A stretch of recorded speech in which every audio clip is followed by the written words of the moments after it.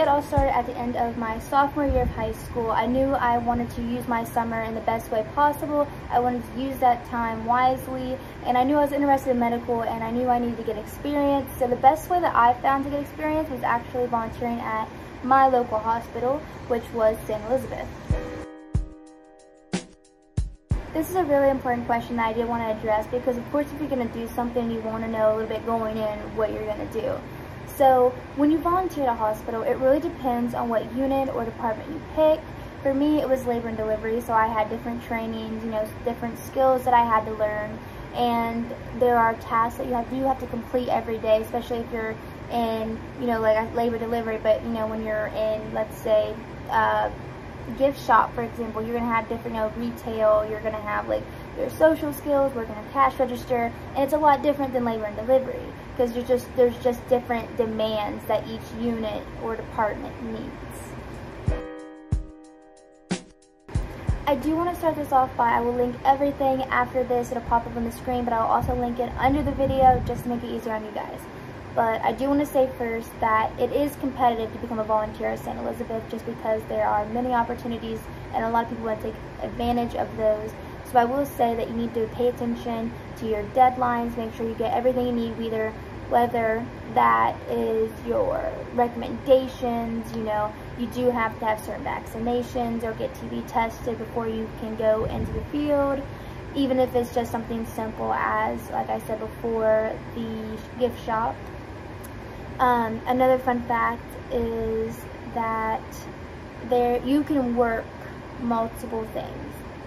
You can do, say, if you're interested in ICU, but you think you might also be interested in ER, you can work both.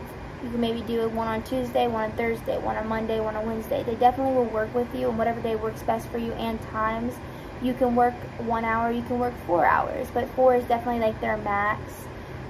But there is 3 sessions, and do not quote me on this, but there is some during school. There's definitely some during the summers, but it is different. Summer hours are different than during school.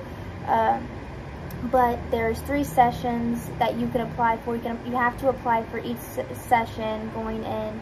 But like I said before, when you are already a volunteer, when it comes to next session, you'll get an email if you have first dibs of what department you want to go into and what times. But if not, you kind of just got to fit in where someone's not. But like I said, it is competitive. You do have trainings and classes you have to go to. You do have to have recommendation forms. I'm trying to see if I'm forgetting anything. I would definitely use recommendation form from maybe a teacher. I believe one of my leadership professors that I had. Just pick good recommendations. I wouldn't just pick like my mother. I don't even think you can. They can't be related to you. They have to be like a teacher or something like that. But yeah, and if you do think about doing this, I wish you guys the best of luck. If I didn't answer your questions or you're still confused about something, please leave a comment, or I have my email too. Just contact me, and to my best ability I will try to explain to you or answer your questions. We're all learning this together, and this is just from my personal experience that I wish I knew before ahead of time, and I just want to share that with you so maybe you could better prepare yourself. But volunteering is definitely at a hospital is a great experience, and you don't just have to do St. Elizabeth. I know that there's not St. Elizabeth everywhere, and I know different states and everything have different, requirements. I know in Muncie at Ball Memorial you have to be like 18. St. Elizabeth wasn't like that. I did it when I just turned 17. They do have people at the age of 16. I know there's different requirements, different, trainings that you have to do. But I encourage you to check this out. Check St. Elizabeth out and their volunteering opportunities. But not just that, your own local hospitals, because it's just a great opportunity. Because in that time, of course I had, a list of tasks that I had to complete. But after that, I got to shadow the nurses. I got to shadow the doctors. I will show you some pictures and everything, but in videos that I have, I got to go into ERs. I got to see 2 C-sections. I also got to be a part of 7 births. There was 6 baby girls, and my last day I had 1 baby boy.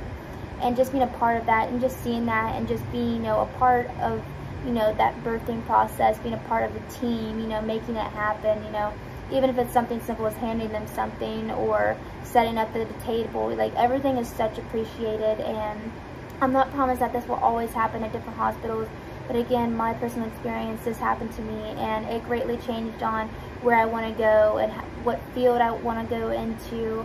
And this is why I preach it so much and encourage other high school students, even college students, to just check out volunteering at your local hospital. And the thing I love about St. Elizabeth, you're at 16 to however older you can volunteer.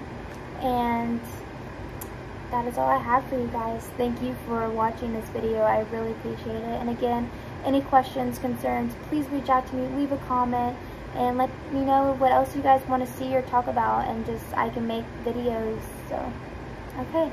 Thank you guys.